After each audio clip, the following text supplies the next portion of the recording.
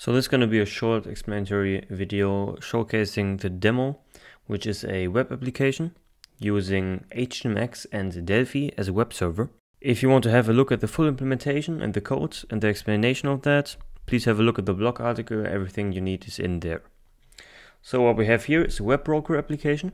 For anyone who's not familiar with the web broker, it's just a very simple Delphi web server, probably the easiest way to create a web server with Delphi, and this is what we're going to use for this demo. So let's compile this and run it. Type start and go to the browser of your choice and go to localhost 8080. And there we have our small demo. So what we have here is a label. Here's a button, click me, click this button and the caption of the label changes to hello world.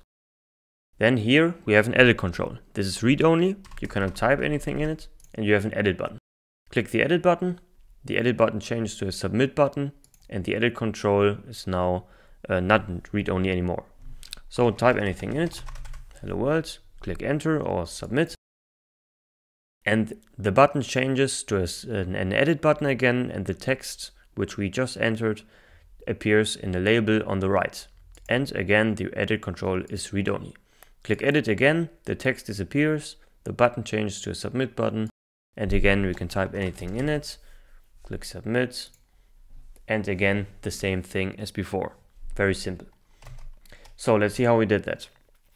What we have here is a web server with a few get and post requests, and let's have a look at the first get request. This is our hello world action which we defined. This is a get request, and the response is simply a string hello world. This is the text which will be formatted in the label on top, and HTMX does the rest. HTMX does the formatting in the label, and what we do in Delphi is just give a response, just a string as a response, which is hello world in this case. Let's have a look at the next get request, which is our edit action. If you click on the edit button, this get request is executed, and our response is simply an HTML string. A very simple HTML string, which will then be swapped with HTMX. So HTMX does the swapping.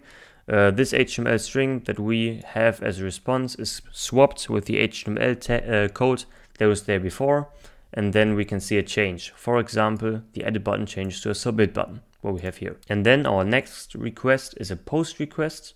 This is our submit action.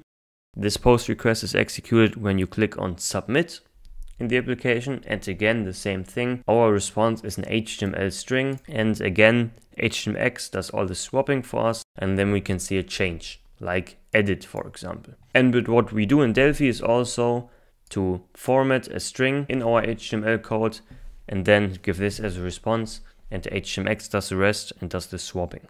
That's it.